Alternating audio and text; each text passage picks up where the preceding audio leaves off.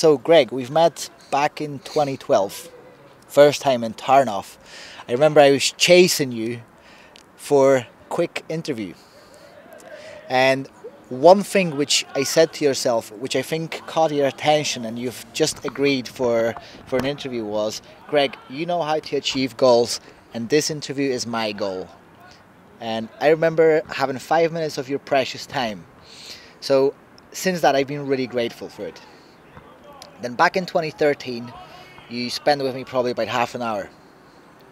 And since that, I've been just speaking to people, and I wrote it down that one day I will be working with yourself. One day I will be working with this team. And since that, you've been in a team, you left, and now you're back. It's wonderful to have you back, and I'm pretty sure a lot of people can actually confirm that. So, Thanks. welcome back, Thank you very much. and thank you so much for taking your time for this quick interview. Just first question: where do you see yourself from this point of your life? Because as much as I know you, and as much from our conversation, you still feeling like you just started. You're hungry for racing. Where do you see yourself from this point? Well, I mean, looking at it from that point of view, I am still very hungry, and I look, I never plan my retirement. I never plan how far I'm going to go. All I know that all the time that I feel the desire to race, the desire to win, and most importantly that the rest of me can stay in one piece and in good shape, I go. Yeah. I want to race. I really love what I do, more than people know, and that's the only reason I'm just sitting here, right? But when I'm racing, the only thing I want to do is be the best. So the day that I don't believe that I can be the best, that's the day that I hope that I'm true to myself, will take the step to stop competitive racing and move on to other things. You use the word desire more than goal, or sort of something small to achieve. Desire is quite big, isn't it? Desire is more like you feel like that burn, that itch, that you want to do that. Sure. So what really means the desire? When you started your journey with Speedway, so were you thinking that you're gonna achieve what you achieved, or was it just like enjoyment? Just want to have fun? Just want to do something I'm passionate about? Well, I wouldn't do it just for the fun. However, the desire that I had to pursue a career in speedway racing came from a very young age, surrounding myself with, whether I surrounded myself with certain people on purpose or I had the opportunity to be surrounded by a lot of these people as well. They gave me the interest and the motivation and the desire to follow my dreams. And of course, my biggest goal was to be the world champion.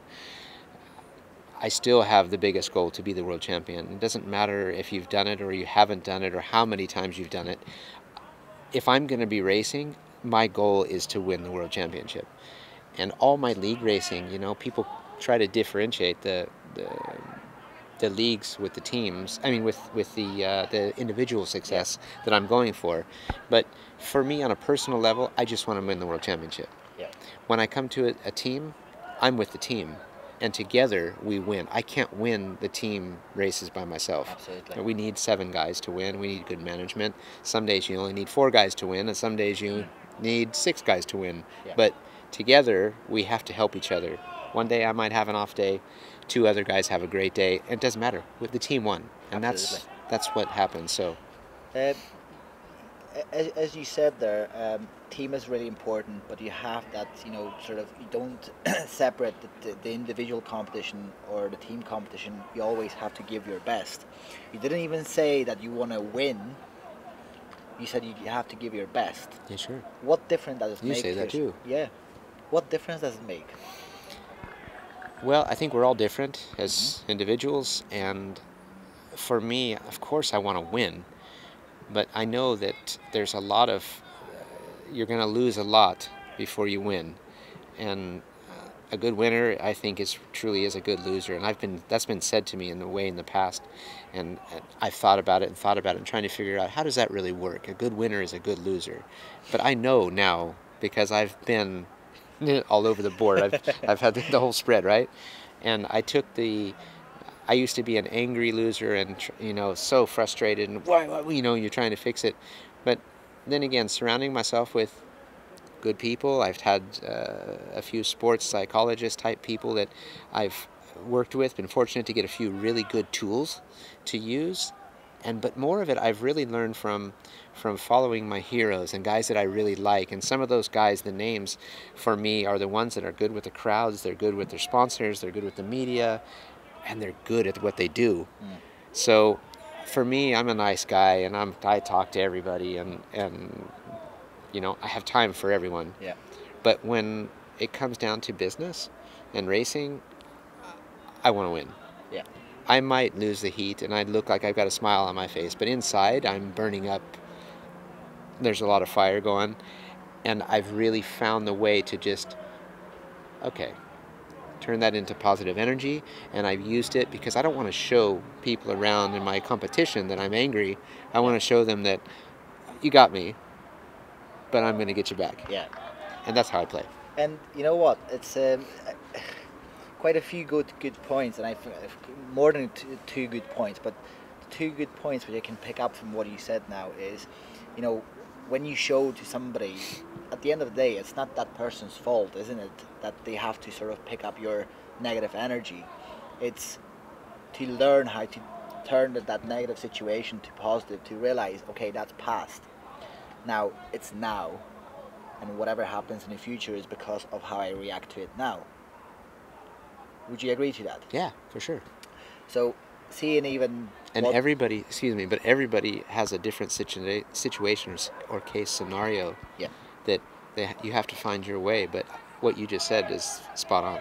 Well, for me, one of my favorite sayings and quotes was, the same wind blows on everyone. Right. So there's 5 riders in the race, and I've seen a situation, you probably experienced that before you realize what's going on. You had a winner, you won a race, and you were not happy about that race. Right, exactly. Right. You got 1 point, or you came last, and you were so happy for your, the way you fought it, the way that the whole race went. Again, maybe you can't put the 3, you put a 1 or 0 next to your name, but then again, the satisfaction out of it. Sure. And I think when you look at that sentence, the same wind blows on everyone. If you don't like it, that it blows on your face, turn around. Yeah. If it blows towards your back, turn around if you don't like it. Yeah. Would you agree to that? Yeah, absolutely, for sure. Here's a question I wanted to ask you for a long time. What do you think is the sort of most damaging, sabotaging, losing, or when you put yourself in the position when you ask yourself a question, what's next?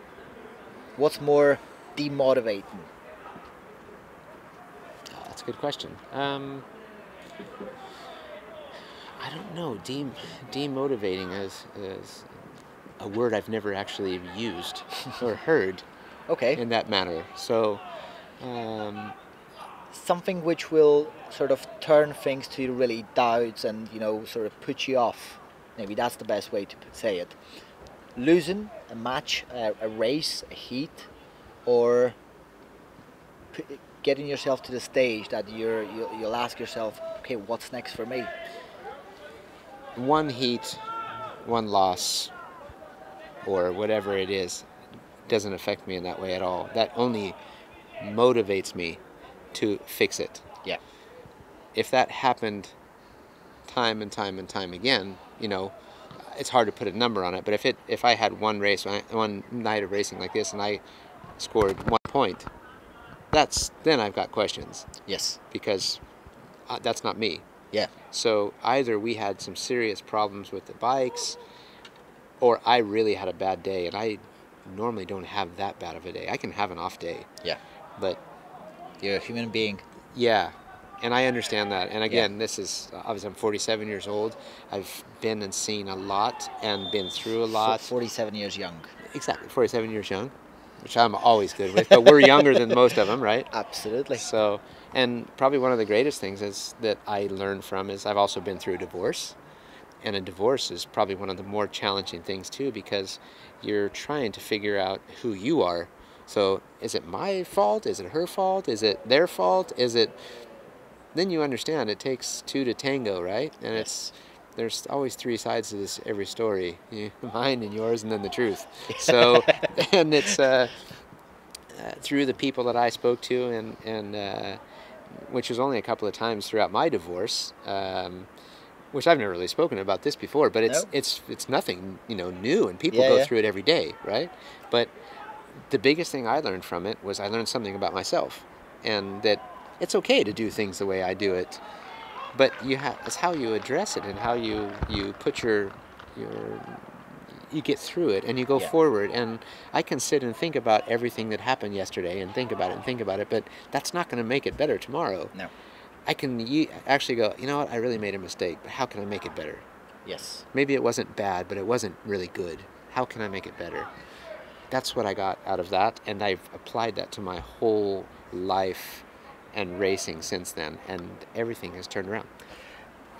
Do you not think that a lot of young riders, they never put themselves through the question, what can I make better out of the yesterday, or how can I become better? It's more like they focus on how bad things were, and at the end of the day, the longest or the most communication we ever have with other person, it's really with ourselves.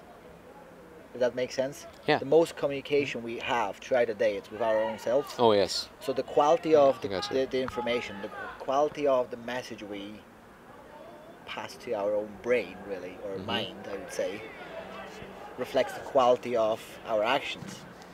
So if you think, you know, if your focus is on how bad things were, and instead of the way you said, how can I make it better, or how can I take more or better out of the whole situation.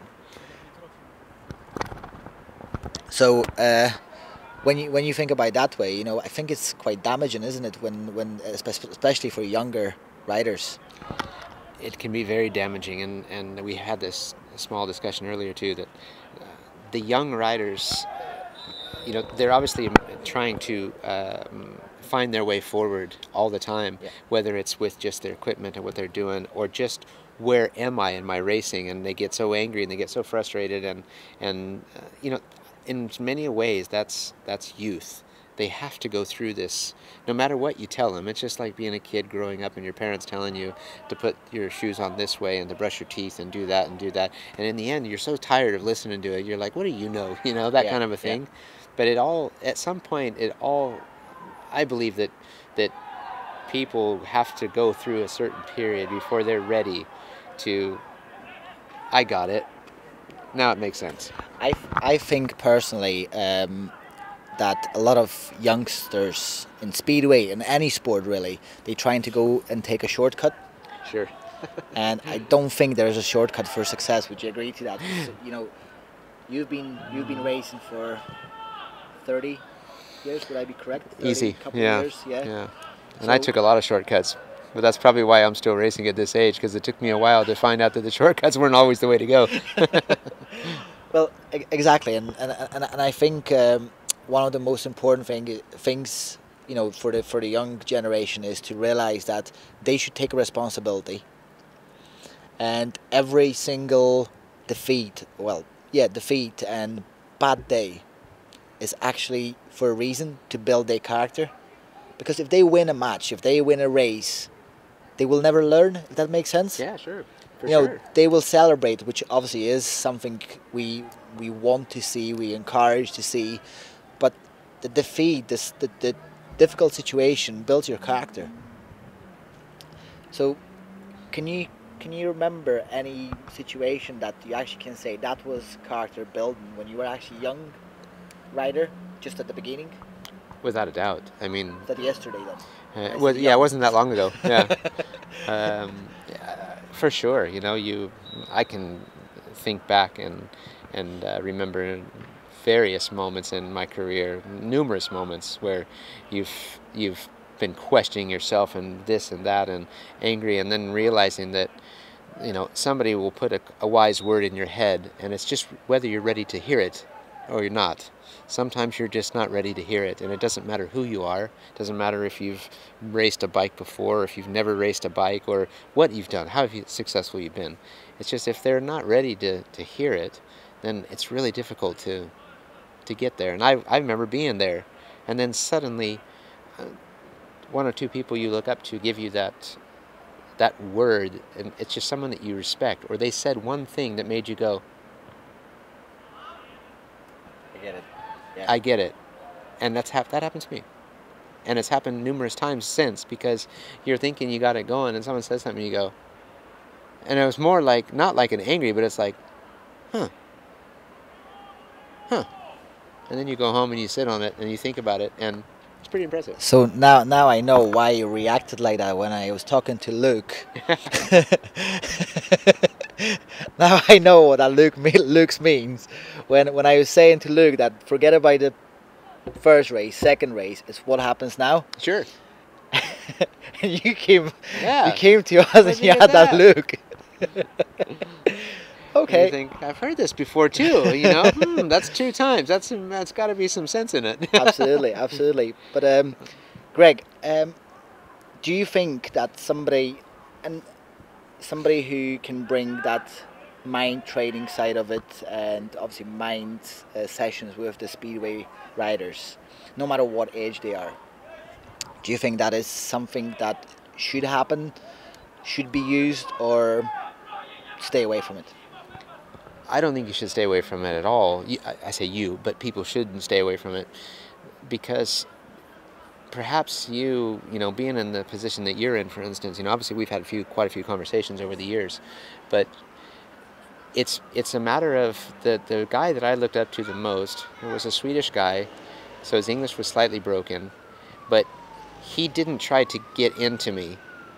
He was just there, and he was just around, and he just watched, and he figured me out, or figured he saw something that obviously was bothering me, so he just played it, and it was just the guy just made one comment on the side that made me go, and I didn't, because I watched him work with a lot of guys, and I'm always skeptic, or I was always skeptic, this guy's trying to get in my head, this guy's trying to get, okay, back in the day. Yes, yeah. Until this guy, and it made me like, wow, I like this guy. And it's probably because you have such a big guard up inside. You think you got so much power and you can do this on your own. I can do it. But in reality, some people can. Some people are just, their makeup is just natural, and it just goes. They don't need. And I think especially with speedway, when you start as a young, so you're racing a bike with no brakes, sometimes 100 kilometers an hour or even faster, and then you sort of become more. Sounds great, doesn't it? Yeah.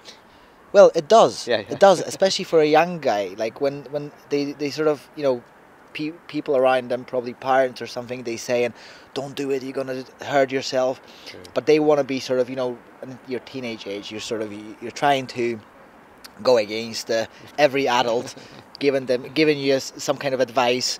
And I think it's that kind of stage. But then, as you said, you need to grow to a certain level that you hear something and you're like, that could work. Yeah. That's something I was looking for. But you need to get ready for that. Greg, we're going to have the whole season. And to be fair with yourself, as I said, it's been my desire to sit down next to you again. And even though, be a part of the team. So, it's great to have you. Thank you very much. It's great to be here. It's great to have the opportunity. Absolutely. Well, it's great to have an opportunity to interview you again. This also goes live on Facebook. Fantastic, even better. So, hey people. Are we here? I'm phone. sorry. No, that's fine. That's fine. Don't worry. Hey people.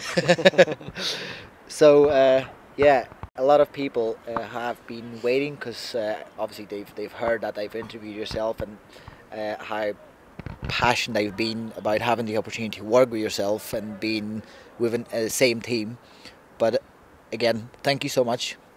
Thank you for giving the pleasure of watching you today, standing next to you and cheering you.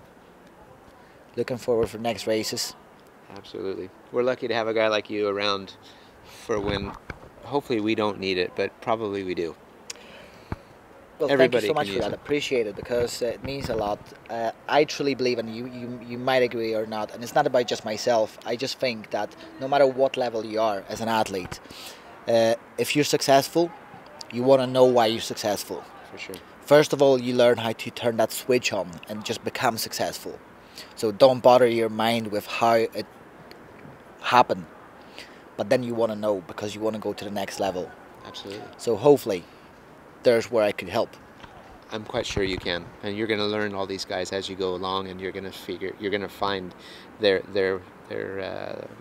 points that can probably be improved, or just to help them to discover themselves and make them better individuals. I think even today was a huge lesson for me, because I could see a couple things that I can work on, but Sure. This is for good of the team. It'll happen. Absolutely. Sure. Thank you again. Thanks again, man. You got it. Thanks, Norik. Cheers.